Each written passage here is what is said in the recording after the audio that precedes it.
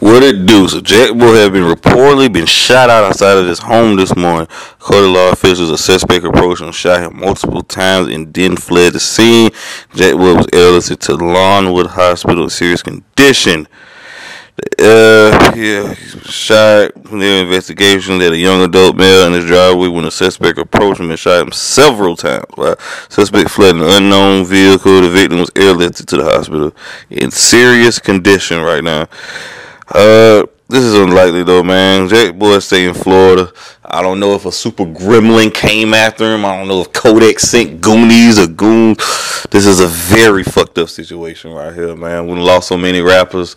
We about to finish the year. We only got 3 more weeks to the new year. We don't need to lose no more rappers. We already lost enough rappers as it is. We don't need no more, man. This is terrible right here with Jack Boy. Yeah, this world getting crazy. 90% of rappers die in their own city. What does it profit not to love his own home, but the ego of men refuse to acknowledge him in the facts? Yeah, I think for the most part though, man, because a lot of people don't understand. A lot of these rappers' addresses on the internet. I don't think Jack Boy is a street guy. I'm pretty sure he's not having no 24/7 security or nothing, or whatever. So he's walking around freely, and I think when your home is on Zillow and it's on the internet and everybody notices it and you going live showing your address and everything, it could possibly be a setup. We don't know if it's an isolated incident, but man, so many rappers do die in their home city, man. We seen it with Young and Ace, not Young and Ace. I forgot the guy, the dude from Louisiana, Jada Youngin. We seen it with Trouble. We seen it with so many rappers though, man. They're just dying. They're just killing them for fame.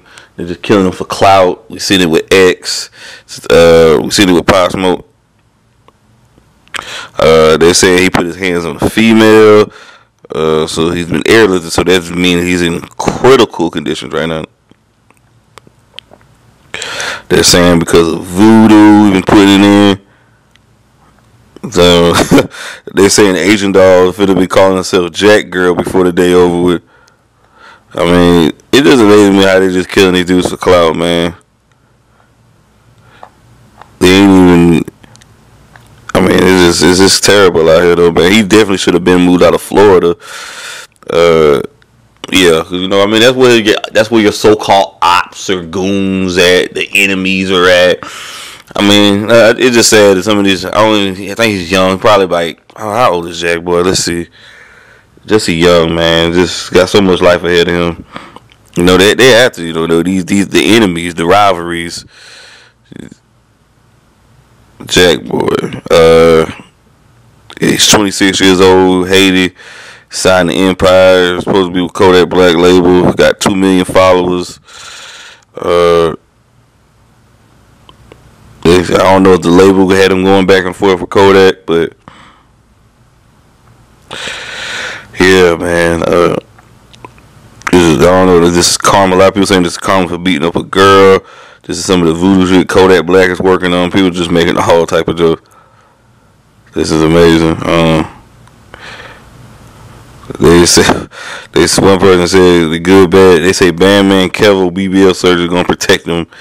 This is I don't know. This is another curse. I don't know if Empire has a curse, but a lot of people sign with Empire is dead or in jail. Like PNB Rock's dead, or goddamn, Fetty Wap went to jail. The whole Empire shit. They saying it's an Empire curse going on in the industry with Leo Corn.